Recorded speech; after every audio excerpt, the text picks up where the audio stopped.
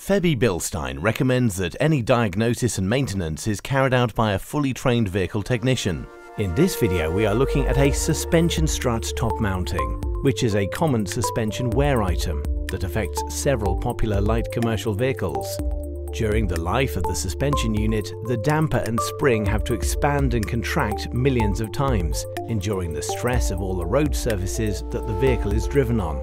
This includes unmade and damaged road surfaces, which bring extra stress on this unit. Worn steering and suspension components can cause issues, such as knocking or creaking noises over uneven road surfaces, as well as vague steering and handling and uneven tyre wear. With the vehicle raised and the wheel removed, inspect the wheel and tyre for any damage and check the tread for signs of uneven wear. Also inspect the wheel bolt threads for damage and replace as necessary. Remove the suspension strut assembly, removing all associated bolts and fixings, supporting any cables and brake pipes from being stretched or damaged.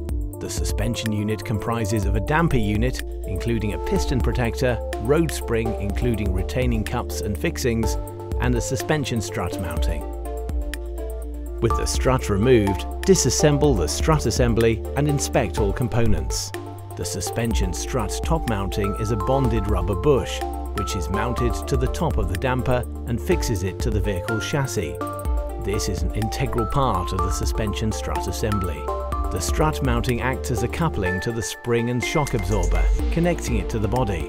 The damping force is absorbed separately within the mounting, which in turn insulates the vehicle's body from suspension and road noise. If this part becomes worn or damaged, it reduces the suspension unit's operation. As an example, a cutaway sample has been prepared to show the built-in strength of the reinforced febi strut top mounting. The suspension strut is reassembled with the new mounting and bearing in place.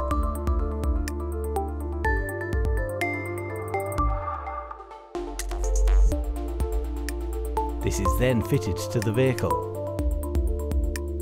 All bolts and fixings are tightened to the manufacturer's torque settings.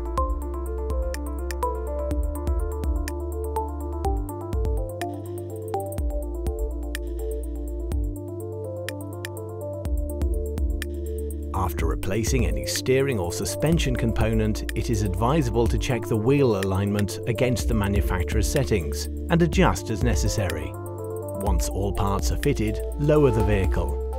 Finally, road test the vehicle to check for correct operation of the suspension and steering.